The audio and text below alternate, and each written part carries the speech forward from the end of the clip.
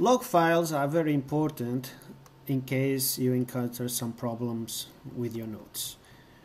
They pretty much say everything that's happening, and it's easy to find if you have any problem, or simply if you want any information. If you're using go-spacemesh or CLI, it does not have a log from the start.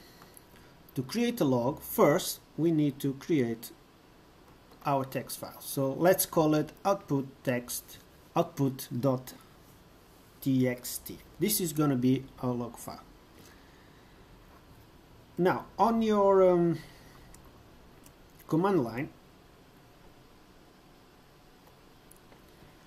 let me put on another line. At the end we're going to put a vertical bar and then write t dash object file and our file.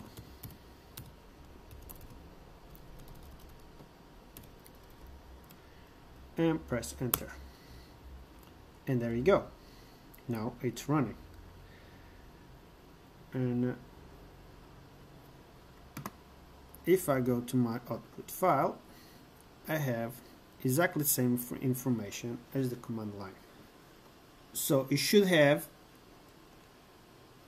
the same information as your node at the end, and everything else, whatever you write.